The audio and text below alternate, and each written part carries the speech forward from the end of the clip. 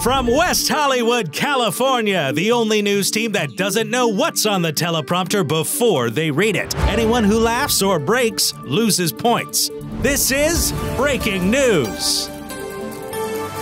Welcome to Breaking News, the only show where we have no idea what we're about to say and we aren't allowed to smile or laugh. I'm baby ducklings that think their mom is a cat. And I'm the aforementioned cat. Just kidding. I'm on Jane Simpson. Firefighters were called to a Vestiva Hills home when... Okay, firefighters were called to a Vestiva Hills home when a local man was stuck in a chimney at a family Christmas stunt gone wrong. The man apparently got halfway down the chimney of the shitty little house, then remembered that he didn't celebrate Christmas, and that scared him for some reason. The firefighters on the scene had to use the jaws of life to absolutely rip that chimney another asshole in an awesome display of firefighter versus chimney. Awesome indeed, baby ducklings. I can show people a picture later if you give me 3 days to pull it up on my old ass phone. Oh, I'd love to see that, O'Jane.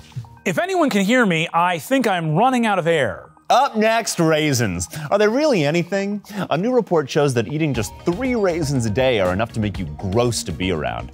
Gross like a greasy teenage cousin that only ever wears the same 2 threadbare Hot Topic t-shirts. And it's not like he's poor. You're positive he's got other clothes. I guess he's just Tyler being Tyler. Are you not entertained? Well, then get ready for entertainment news with Mr. Juicy Cauldron. Hi, Mr. Juicy Cauldron here with this week's entertainment beat. In movie news, a sequel to Saving Private Ryan has finally been greenlit. Losing Granddaddy Private Ryan will follow Ryan's bad grandchildren as they find out what to do when Grandpa goes bye-bye. That's right, their pawpaw has ski-daddled, and it's up to them to make a new grandpa out of materials lying around the house. The 3 grandchildren have 1 hour each to make the best fake grandpa, after which they face the judges Tom Colicchio and Padma Lakshmi, who will decide which new grandpa they should bring to life with their magic, powerful judge magic. I guess when I said movie news, I lied. This is a reality show on Food Network. But can I say, mess with the cauldron, you're gonna get the juice. Ouch, ouch, ow. A searing pain just shot through my dick. You gonna get that checked out, Juice? Get what checked? My oil? Oil of oregano. No, no, no. Justin Bieber and Hailey Baldwin reportedly tied the knot this weekend in a small ceremony on Gullah Gullah Island. Justin, dying to be a Cub Scout, had just been working out Justin, dying to be a Cub Scout, had been working on his knot tying badge for weeks and finally got Hailey to help him cheat on the test just before breaking up with her and buying some fresh Crocs. Shut up, you idiots. We have some breaking news. There's been reports of a moose running through the Mall of America.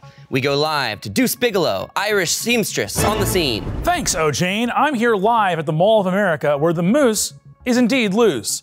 Local authorities must deduce the correct method to boost this loose moose from the mall's very own trained caboose. Deuce, have they tried yelling at the moose? Yelling loud things like, "Get out of here, moose!" Or, "If you don't leave, I'm gonna call the moose cops!" Or maybe something like, "You're just a tall deer and everybody knows that! You have to leave!" How about yelling, "Moose! You're canceled!" They've indeed tried yelling all those things. They've also tried calling it an Uber and turning all the open signs to closed. But this moose is one smart goose. I've decided my name is now Mr. Moosey Cauldron. No, wait. Moose Vilange. No, wait. Benedodo Camerbunzo. Hey, I'm Rachel now. Oh, this just in. They've lost the moose and Build-A-Bear and are just gonna call it a day. That's probably good enough. As we wrap up our newscast, O'Jane has something he wants to share. That's right, baby ducklings. Tonight is my final newscast as co-lead anchor.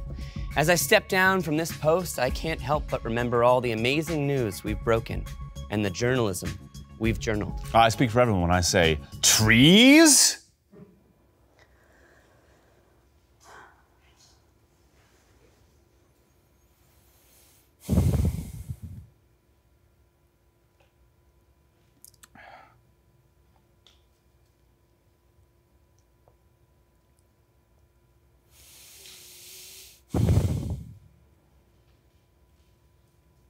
Well, are you sure we can't get you to stay? You've convinced me, I'll stay. My real phone number is... My real phone number is. It's my real phone number. Wonderful. Well, that's all the time we have. This week's loser is, of course, me. Of course. Good night to all our viewers. Good night and good baby ducklings. Whoo! I'm gonna call you now. Yep. I'm gonna call you our executive producer. I'm awaiting that call. All right. Amongst others.